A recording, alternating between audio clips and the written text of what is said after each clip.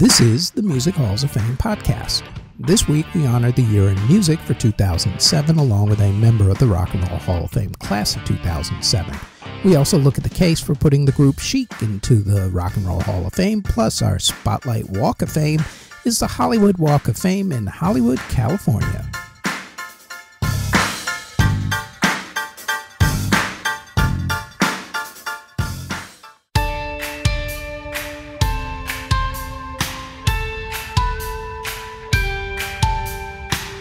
Before we get going with the podcast, like everyone tells you, please like, subscribe, and hit the notification bell so you'll know when these podcast episodes drop, which is usually every Thursday.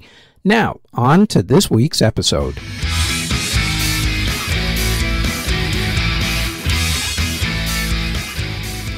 The year was 2007. In the music events for 2007, the music industry went through some growing pains of the digital revolution as digital downloads went up, but album sales cratered. The Live Earth concerts were held in 12 different stadiums and 7 continents. The concert for Diana, honoring the memory of British Princess Diana, took place that year. Justin Bieber started his road to getting discovered when he started his YouTube channel. Old school soul music made a comeback with artists like Amy Winehouse fully embracing and paying homage to it. Radiohead released an album and then told people to pay whatever they wanted for it. Most people gave the band money for it instead of taking a free album. Prince gave away his album Planet Earth for free with purchase of the British Daily Mail tabloid. Speaking of Prince, he also performed the halftime show at the Super Bowl that year, which is still considered by many to be the greatest Super Bowl performance of all time. Jordan Sparks won American Idol. Speaking of American Idol, the best-selling album that year was American Idol alumni Chris Daughtry's first album. Also among the more popular albums and artists that year were Beyoncé, Kanye, Taylor Swift's debut album, Jay-Z's American Gangster, Linkin Park, another American Idol alumni, Carrie Underwood, Justin Timberlake, Gwen Stefani, Nickelback, the Hannah Montana soundtrack, and the High School Musical 2 soundtrack. Daughtry outsold all of those. Seriously. Such was the power of American Idol back in the day. Worldwide, though, Daughtry was no match for Avril Lavigne's album The Best Damn Thing, which was the biggest selling album of the year worldwide. The most critically acclaimed album of the year, though, was Amy Winehouse's 2006 album Back in Black, while her song Rehab was the most critically acclaimed song of the year. The top single of the year was Irreplaceable by Beyoncé. Other top singles were Rihanna and Jay-Z with Umbrella, Gwen Stefani and Akon with The Sweet Escape, Fergie with Big Girls Don't Cry, T-Pain and Young Jock with Buy You a Drink, Carrie Underwood with Before He Cheats, Plain White T's with Hey There Delilah, Akon and Snoop Dogg with I Wanna Love You, Nelly Furtado with Say It Right, Fergie and Ludacris with Glamorous, MIA's iconic Paper Planes, and Akon with Don't Matter. Akon had a really big year that year. In country music, singer Sammy Kershaw ran for Louisiana Lieutenant Governor. He, I believe, lost. Rascal Flatts, Sugarland, Brooks and Dunn, Montgomery Gentry, Big and Rich, and Emerson Drive were the biggest groups that year. Top artists included Rodney Atkins, Kenny Chesney, Tim McGraw, Taylor Swift, Carrie Underwood, Brad Paisley, Billy Currington, Reba McEntire, Martina McBride, Alison Krauss, George Strait, Keith Urban, Kelly Pickler, and Luke Bryan. There were 25 singles that hit the top of the country singles chart that year. Among them were Kenny Chesney's Beer in Mexico, Never Wanted Nothing More, and also Don't Blink. So he had 3 of those 25. Taylor Swift's Our Song also made the cut, along with Garth Brooks's More Than a Memory, Tim McGraw's Last Dollar, Brad Paisley's Online, also his song She's Everything, and also his song Ticks, which is a really strange thing to sing about, but it worked, went to #1. Rascal Flatts also had Stand and Take Me There. Big and Rich, Lost in This Moment made the cut, along with George Strait's It Just Comes Natural and Carrie Underwood's So Small and Wasted. In hip-hop, the biggest albums of the year were done by Kanye, 50 Cent, T.I., Jay-Z, Fabulous, Common, UGK, Lupe Fiasco, Young Buck, Redman, J Dilla, LP, DJ Khaled, Cassidy, Jeezy, Fat Joe, Players Circle, Bone Thugs and Harmony, Dizzy Rascals, Sage Francis, Ghostface Killah, and Timbaland. The top singles were Kanye's Stronger, along with Good Life, Timbaland's Give It To Me, 50 Cent and Justin Timberlake's AO Technology, Bone Thugs and Harmony's I Tried, Fabulous's Make Me Better, T.I.'s Big Things Poppin', Fat Joe's Make It Rain, Players Circle's Duffel Bag Boy, and Jeezy's Go Getta. In dance music, some of the biggest clubs on the party island of Ibiza were shut down by the cops for not doing a good enough job of getting the illegal drug trade out of their clubs. Some of the big albums included Justice's Cross album, Burial's Untrue, Calvin Harris's I Invented Disco, and Groove Armada's. Pop and R&B artists like Madonna, Justin Timberlake, Nelly Furtado, and Rihanna continued to dominate the dance charts. However, some EDM artists managed to break through, like Bob Sinclair, who, along with Big Ali and Dollar Man, scored a huge club hit with Rock This Party. Ed Pritz's song Proper Education became the first remix of an original song to get onto Billboard's Top Dance Airplay chart. That original song, by the way, was Another Brick in the Wall from Pink Floyd. Ralph Falcon's song I Need Someone was the biggest hit on the dance club play chart. Mindless Self-Indulgence also had a couple of major club hits, Straight to Video and Shut Me Up. September's Cry for You, David Guetta's Love Don't Let Me Go, Cascada's Every Time We Touch, and also the song Miracle. Edom's Put 'Em Up, Ida Core's Let Me Think About It, Chris Lake's Changes, Justice's DANCE, along with their songs by Basement Jaxx, Armin van Helden, Ferry Corsten, Axwell, Daft Punk, Proxy, ATB, The Chemical Brothers, Eric Prydz again, Calvin Harris, and Sneaky Sound System were also huge that year. The top 10 DJs on DJ Mag's Top 100 DJs poll were Armin van Buuren, Tiesto, John Digweed, Paul Van Dyke, Sasha, Above and Beyond, Carl Cox, Ferry Corsten, Infected Mushroom, and David Guetta.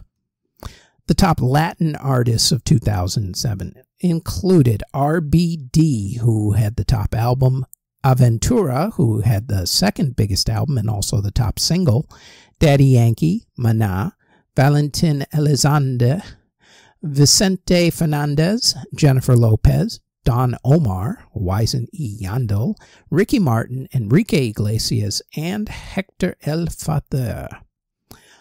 Musicals that opened on Broadway included Legally Blonde, Curtains, and the revival of 110 in the Shade.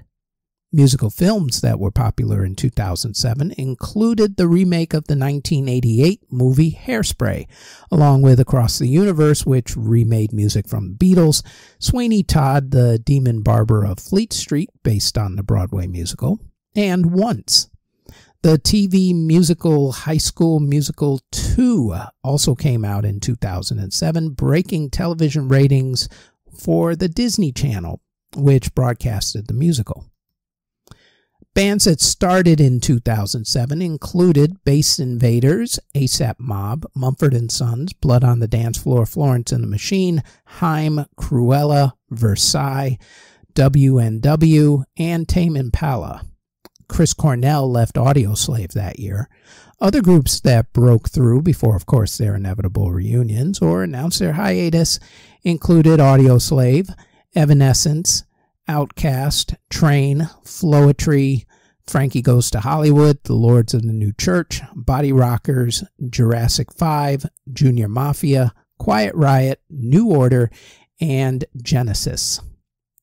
Bands that reformed in 2007 included Extreme, the Jesus and Mary Chain, Boyzone, the Blow Monkeys, Sixpence None the Richer, Soul to Soul, Squeeze, King Crimson, James, EMF, Eve 6, the Mighty Mighty Boss Tones, Oblivion, Van Halen with David Lee Roth back as lead singer, and N17. Bands that reformed in 2007 for either one tour or one performance only included The Police, the Spice Girls, and Led Zeppelin, with Jason Bonham taking over drumming duties for his late father, John Bonham. Artists who were born in 2007 included singer Lil Tay, singer Melody, and singer and rapper Aliyah High. Artists who unfortunately passed away in 2007 included R&B pioneer Ike Turner, singer Dan Fogelberg, country great Porter Wagner, Bill Pinkney of the Drifters, Kevin DuBrow of Quiet Riot, jazz pianist Oscar Peterson, jazz saxophonist Michael Brecker, Mark St. John of Kiss, Brad Delp of Boston, Zola Taylor of the Platters, Hank Medress of the Tokens, George McCorkle of the Marshall Tucker Band, jazz musician Alice Coltrane, Denny Doherty of the Mamas and the Papas, singer Frankie Lane, Indonesian singer Chrissy, entertainer Kitty Carlisle, cellist Miroslav Rostopovich, Izumi Sakai of the group Zard, a Hawaiian entertainer extraordinaire, Mr. Tiny Bubbles himself, Mr. Don Ho, Tony Thompson of High Five, not to be confused with Tony Thompson of Chic,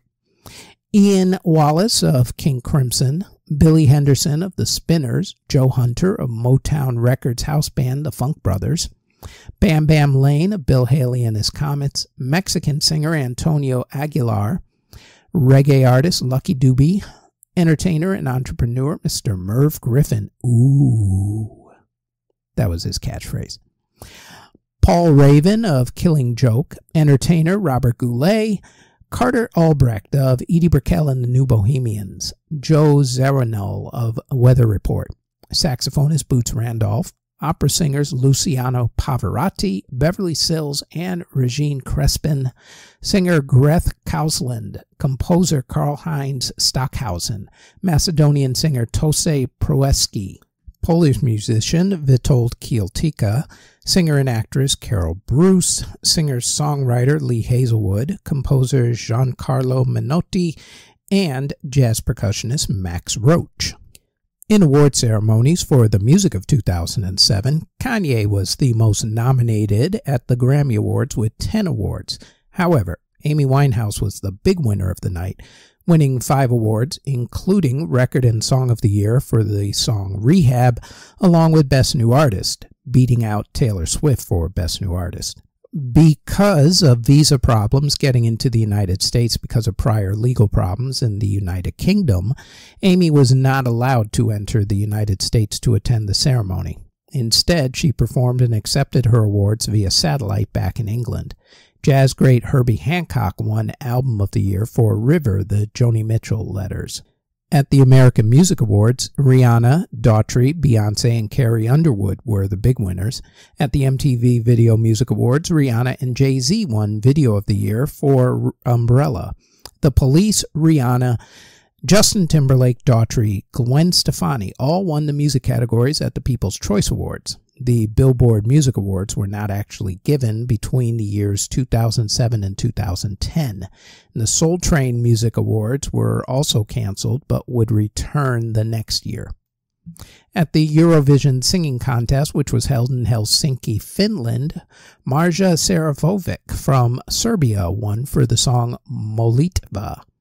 Kenny Chesney won Entertainer of the Year at the Country Music Association Awards, and he also won Entertainer of the Year at the Academy of Country Music Awards. The Arctic Monkeys won Best British Album for Favorite Worst Nightmare, and Take That won Best Song for Shine at the Brit Awards. Feist won Best Album for The Reminder, while they also won Best Song for 1, 2, 3, 4, and they also won Artist of the Year at the Juno Awards. Silverchair won Album of the Year for Young Modern, and they also won Single of the Year for Straight Lines at the ARIA Music Awards. At the Tony Awards, Spring Awakening won Best Musical and Company won Best Revival of a Musical. Musically at the Academy Awards, Glenn Hansard and Marketa Irglova won Best Original Film Song for Falling Slowly from the movie Once. Meanwhile, Dario Marianelli won Best Original Film Score for the movie Atonement. The Pulitzer Prize in Music went to Ornette Coleman for Sound Grammar. The Canadian Polaris Prize went to Patrick Watson for his album Close to Paradise. George Shearing was knighted by Queen Elizabeth II. Evelyn Glennie was made a dame, while Rod Stewart, John Rutter, and Imogen Cooper were among those given the Order of British Empire awards by the Queen. The Rock and Roll Hall of Fame induction ceremony was held on March 12th of that year at the Waldorf Astoria Hotel in New York City. During the ceremony, only Sammy Hagar and Michael Anthony from Van Halen went to the ceremony to be inducted, despite the fact that they both had been kicked out of the band at that point. The rest of the group did not show up. Eddie Van Halen was rumored to be in rehab at that point. The 2007 class only had artists inducted into the performers category, as no one apparently had met the criteria for any of the other categories. Don't know why that happened. In that performers category, the Hall inducted the Ronettes, Patti Smith, Grandmaster Flash and the Furious Five, REM, and this next group.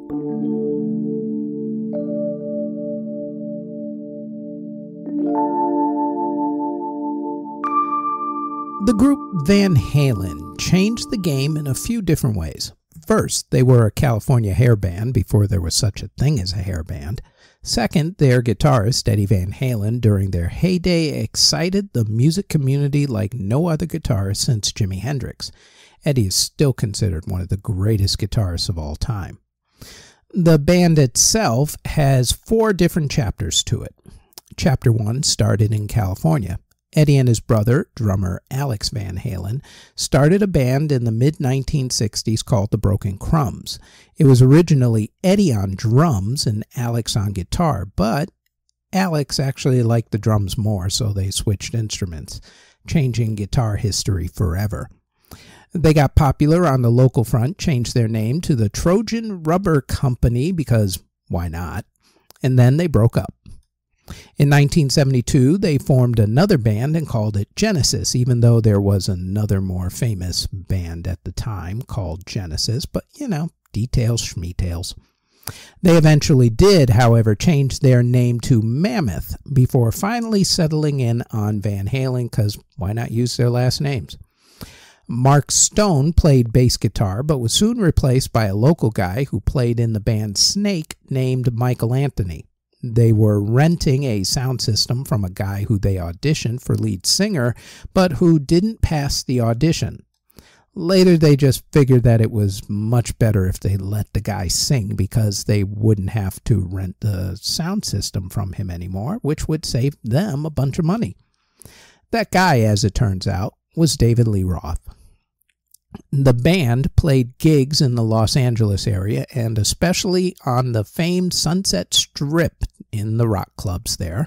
They first were noticed by Gene Simmons of the group Kiss, who tried to get them signed but was told that the band would never make it. Stupid executives. In 1977, they were finally signed to Warner Brothers Records after a couple of smart Warner Brothers executives went to see the band perform at the Starwood Club in Hollywood. From their debut self-titled album to their 6th album, 1984, the band solidified its spot in rock history. With the showmanship of Diamond David Lee Roth, the virtuosity of Eddie's guitar, Mike's pounding bass, and Alex's thundering drums, the band cranked out hits like Jump, Running with the Devil, Everybody Wants Some, Ice Cream Man, Panama, and many more. Their live performances became legendary. Their problems started around their 3rd album, as Eddie wanted to move away from the good time songs and do more meaningful work. The group also started using more synthesizers, especially on the 1984 album. David went off and did Vegas-style music with a kitschy remake of California Girls and I Ain't Got Nobody with Just a Gigolo. Finally, things came to a full boil and David was out of the group. He went on to find his own guitar virtuoso in the legendary Mr. Steve Vai, and together they put out a couple of hit solo albums like Yankee Rose. And that was the end of the band. Or at least chapter 1. Normally, a band losing a popular lead singer, especially of Diamond David Lee Roth's caliber, would kill a normal band. But the band had another chapter when the Red Rockers' Sammy Hagar came on board. That was after Daryl Hall of Hall & Oates and Patti Smythe of the band Scandal both turned down the lead singer spot. Although, really, could you see Daryl Hall actually doing it? Methinks not. Sammy already had a successful solo career going at the time with hits like I Can't Drive 55, Where Eagles Fly, and Three Lock Box. The band didn't miss a beat with Sammy, though. Sammy's first album with the band was the 1986 album 5150, which had huge hits like Why Can't This Be Love, Dreams, and Love Walks In. The group then followed that up with OU812 with the hits When It's Love and Finish What You Started. Their next album was For Unlawful Carnal Knowledge with the hits Pound Cake and Right Now. The 1995 album Balance finished off the Sammy Hagar chapter, but before then, all of the other Hagar albums were huge hits, winning awards and selling millions of records. Hagar abruptly left the group in 1996. Hagar would later say that Eddie's personal problems were a big reason, as Eddie was continuously fighting alcoholism.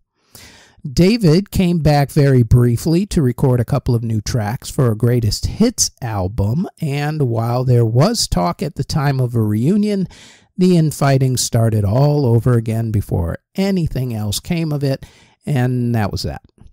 Former lead singer for the band Extreme, named Gary Cherone, would enter the next chapter of the band, and together they put out the album Van Halen 3, which unfortunately crashed and burned. That era, part 3 of the chapter, lasted from 1996 to 1999.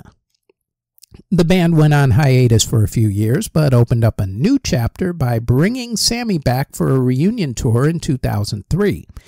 That reunion, however, was short-lived, as Eddie's alcoholism had gotten way out of control, according to recent interviews that Sammy has given. Michael Anthony was abruptly fired in 2006 and replaced on bass by Eddie's son, Wolfgang. And at that point, guess who showed back up to open yet another chapter in the saga? Yep, Diamond David Lee Roth, who was back with the band until the very end in 2019 when they announced the breakup of the band. Unbeknownst to anyone at that point, Eddie was being treated for cancer, and it had begun to take its toll, which was why the band stopped touring and broke up. In early 2020, a call was placed between Eddie and Sammy, where they mended their friendship. They dismissed doing any sort of announcement about it because the fans and the media would have then started rumors of another tour or discord with David, of which there really wasn't any. It was the fact that Eddie was, well, dying. Eddie's inner circle also knew that he didn't have much time to even consider another tour because they knew that his time was short. And they were right. On October 6, 2020, the untimely death of Eddie Van Halen occurred as he passed away from cancer. He was 65 years old at the time. When the band was inducted into the Rock and Roll Hall of Fame, the only members who showed up to accept the award were the two members who got kicked out of the band at that point, that being Sammy Hagar and Michael Anthony, who started a band called Chickenfoot and then a new one called The Circle. Sammy has his own clubs called the Cabo Wabo Clubs, and he also has his own music interview show on Access Television, which I highly recommend because he goes around and he interviews an awful lot of really cool people. After the demise of Van Halen, Wolfgang started his own band. They have at least put out one album so far. David and Alex are in retirement, although David floated the idea of doing a reunion and/or solo tour or a Las Vegas residency. But as of now, nothing has come to pass, although David does have a podcast or a radio show of sorts, where his trains of thought are typical Diamond Dave, which means that they kind of go around in circles and then derail, but at least it's fun. Presented for induction by the band Velvet Revolver: Eddie Van Halen, Alex Van Halen, Michael Anthony, David Lee Roth, and Sammy Hagar. Van Halen inducted into the Rock and Roll Hall of Fame in 2007.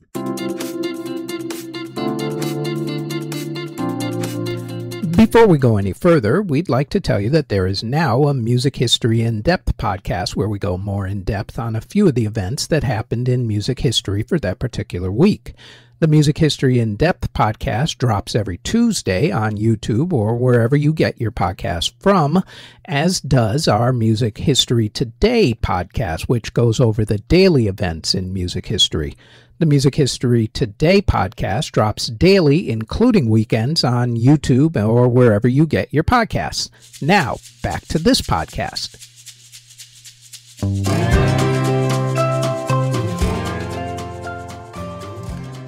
This week, we're going to look at the case for the New York City group Chic to be inducted into the Rock and Roll Hall of Fame. First, a very brief explanation. When talking about the group, we're going to refer to their classic era of 1977 to 1983, when they had the original lineup of Nile Rodgers, Bernard Edwards, Tony Thompson, Norma Jean Wright, and Lucy Martin. The group is still going to this very day and is now called Nile Rodgers and Chic, but he is the only original member left, as Norma Jean and Lucy left decades ago and Bernard and Tony both passed away. So, with all that said, as we usually do, to the tail of the tape we go. The classic lineup released 7 studio albums and 1 compilation album. Of those, 5 hit the top 40 on the American charts, with 3 of those 5 going top 10, including 1978's C'est Chic getting to number 1. Internationally, 6 hit the top 40, with only C'est Chic going top 10. In their heyday, they also released 15 singles. Of those, 14 hit the top 40 on the American charts, with 9 of those 14 hitting the top 10, including 5 hitting number 1, mainly on the dance charts. Internationally, 9 of the songs hit the top 40, with 6 of the 9 hitting the top 10.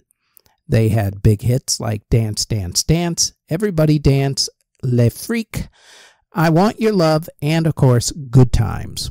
Good Times influenced so many bass players to pick up the instrument, including John Taylor of Duran Duran, and also influenced particular songs, like Queen's Another One Bites the Dust. And let us also not forget that it was ripped off / sampled by the Sugar Hill Gang for the rap classic Rapper's Delight. While they were not true pioneers of disco, they did help to make it funky. Their influence extended not just to a generation of kids who wanted to play bass like Bernard did, but also to songwriters who wanted to write like those guys did and to combine genres to make their own brand. Now, Nile is already in the Hall, having gotten in as a songwriter and producer on a lot of songs that you probably didn't remember he produced, like Madonna's Like a Virgin album, Sister Sledge's He's the Greatest Dancer and We Are Family, INXS's Original Sin, Duran Duran's Notorious, Daft Punk's Get Lucky, and David Bowie's Let's Dance album. Chic has actually been nominated 11 times for the Hall since becoming eligible in 2002, but has yet to get in. Come to think of it, the only group to come from the disco era that's in the Hall, as I know of at least, is the Bee Gees. There might be one other, but I think that's the only one. Perhaps the Hall still has problems letting groups who are associated with the disco era in. They shouldn't. A lot of good music actually came from that era, Chic being chief among them.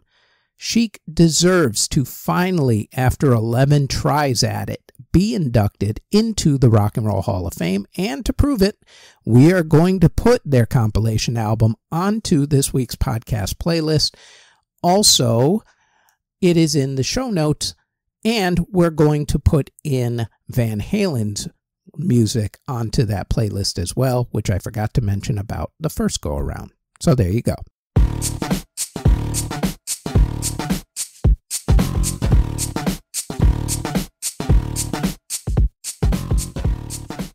There are many walks of fame in the world. There's, for instance, the Aerospace Walk of Honor in Lancaster, California, the Almeria Walk of Fame in Almeria, Spain, the Australian Film Walk of Fame in Sydney, Australia. However, when you think of walks of fame, you really only think of one, let's be honest. It's the most famous walk of fame of them all. It is the Hollywood Walk of Fame. The idea for the walk was dreamed up by E.M. Stewart, who was president of the Hollywood Chamber of Commerce in 1953. People think that the idea for having stars came from the Hollywood Hotel, which had stars on the ceiling of their dining room. The final parameters for the project were agreed upon in 1955 and presented to the Los Angeles City Council in 1956. Construction for the walk began in 1958 and ended in 1960. There were 8 people who were supposed to be given stars first: Olive Borden, Ronald Colman, Louise Frazenda, Preston Foster, Burt Lancaster, Edward Sedgwick, Ernest Torrance, and Joanne Woodward. However, director Stanley Kramer is credited with having his star installed on the actual Walk of Fame first, on March 28, 1960. Popular myth is that Joanne Woodward was the first star because she was the first person to be photographed posing with her star, so that myth kind of stuck. The walk covers 1.3 miles down 15 blocks of Hollywood Boulevard with 3 blocks of Vine Street as space permits. As of August 29, 2024, there were 2,787 stars. The stars are awarded in 5 different categories: film, television, theater/live performance, sort of a catch-all category, radio, and music. For our podcast, we will be dealing with artists who were awarded in at least the radio and music categories.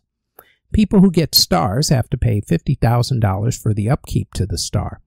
And every year, the Chamber of Commerce gets over 200 names for consideration for a star, but only 20 to 24 stars have been awarded during a normal year.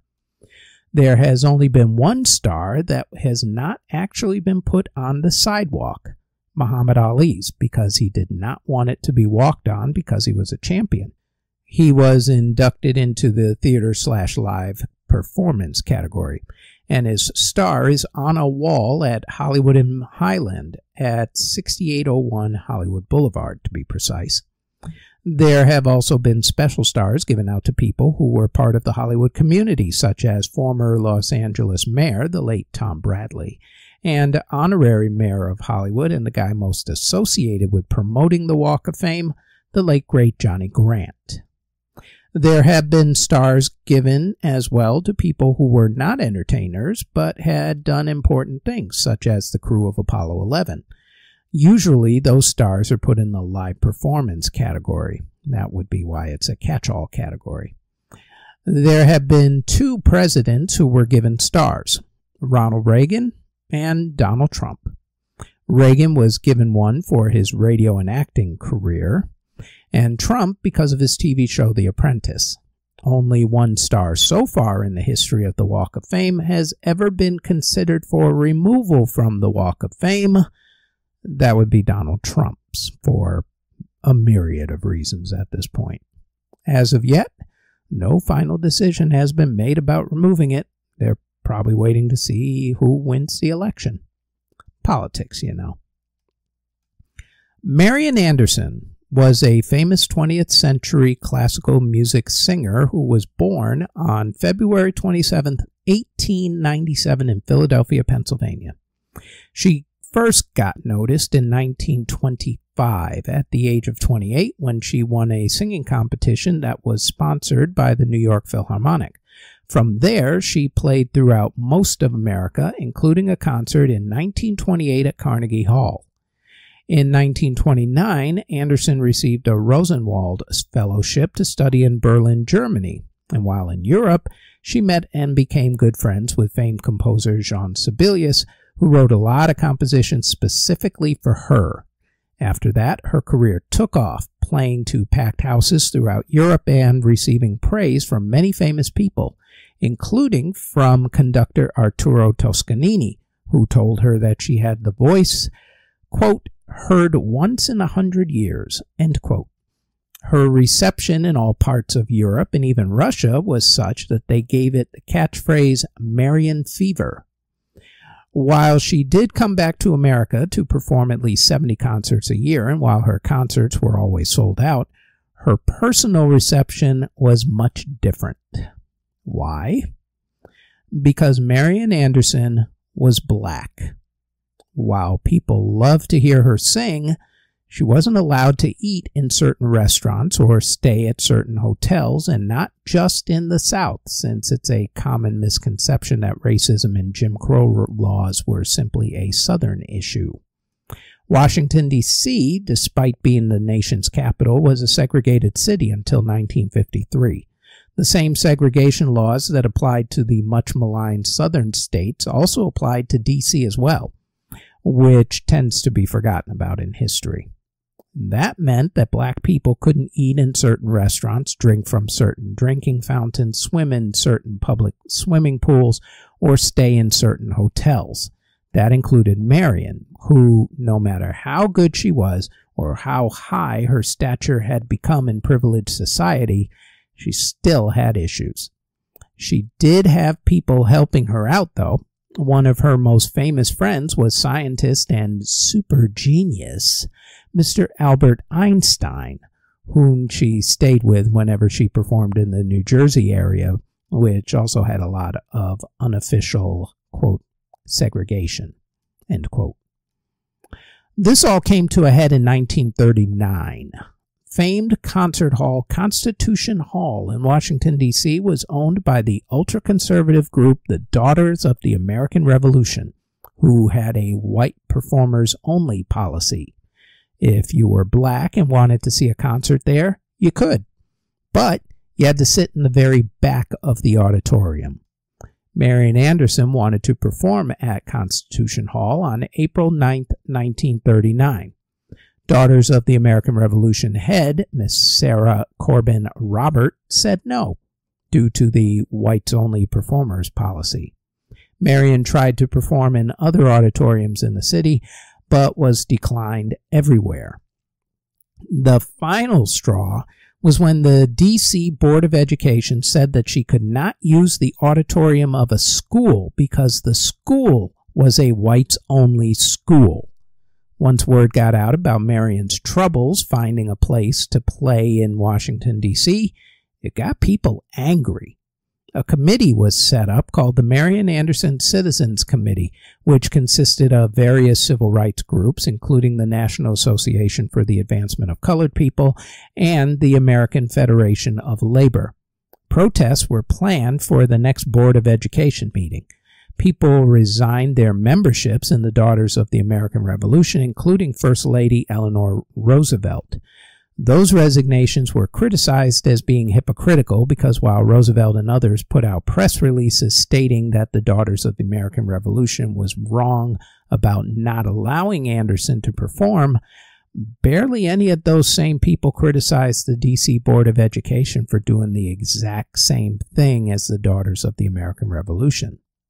Then the press got involved and really churned up the water, writing on behalf of letting Marian perform, including her hometown paper, the Philadelphia Tribune, who wrote, quote, "A group of tottering old ladies who don't know the difference between patriotism and putridism have compelled the gracious First Lady to apologize for their national rudeness," end quote. Finally, with President Franklin Delano Roosevelt and First Lady Eleanor Roosevelt's help, a workaround to the situation was figured out. The National Mall in D.C. was federal land and thus was not subjected to D.C. segregation laws. The President and First Lady persuaded Secretary of the Interior Harold L. Ickes to let Marian Anderson give a concert on the steps of the Lincoln Memorial. And by persuaded, I mean they told him to do it or else. On Easter Sunday, April 9th, 1939, Marian Anderson performed in front of a racially integrated audience of more than 75,000 people. Millions more listened to her sing on the NBC radio network. Since no hotels allowed her to stay in D.C., and since apparently the President and First Lady didn't think it was cool for Marian to stay for a night at the White House, Marian stayed with her family in Philadelphia and took the 2-hour train trip down to D.C. with her mother and sister.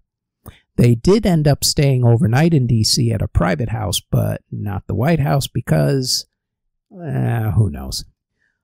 Among the people who attended the concert were Secretary of the Treasury Henry Morgenthau, Supreme Court Justice Hugo Black, and Secretary of the Interior Harold Ickes, who introduced Marian.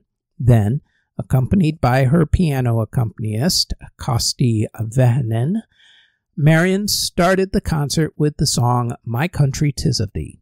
She changed a line in the lyrics from Of Thee I Sing to Of Thee We Sing. Then she sang the aria O Mio Fernando, then Schubert's Ave Maria, then the spirituals Gospel Train, Trampin', and My Soul is Anchored in the Lord, and had an encore of the song Nobody Knows the Troubles I've Seen. There were film cameras there, but they were only there to capture a couple of songs for the movie theater newsreels, so they never actually recorded the full concert. However, NBC Radio broadcasted the entire concert, and that recording was inducted into the National Recording Registry in 2008.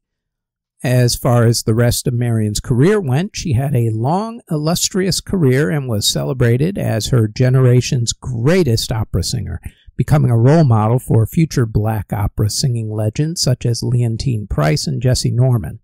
She received many awards, including a Grammy Lifetime Achievement Award, a Congressional Gold Medal, and the Presidential Medal of Freedom, among many others. She passed away on April 8th, 1993, at the age of 96. As far as Washington, D.C. went, well, that was a little more complicated. The city finally was forced to get rid of its segregation laws in 1953, but it would take a couple of decades before things really changed, as places found different excuses to not serve black people. Marian was never allowed to perform in any facility that was controlled by the Board of Education. However, Marian finally did get to perform at Constitution Hall in 1943. As part of a benefit concert for the American Red Cross, as the nation was in the middle of World War II at that time. Located at 6250 Hollywood Boulevard, in front of Hollywood Burger, and about 50 yards down the street from the W Hotel, you will find the star of the legendary singer Marian Anderson on the Hollywood Walk of Fame in Hollywood, California, and we have put some of her music onto this week's podcast playlist, as well as Van Halen and Chic's, the link to which is in the show notes. The Music Halls of Fame podcast is part of the Music History Today network, which can be found under Music History Today on Spotify, Apple Music, Amazon Music, iHeartRadio, or wherever you get your podcast from, and also on our YouTube page under Music History Today. Thank you very much for listening.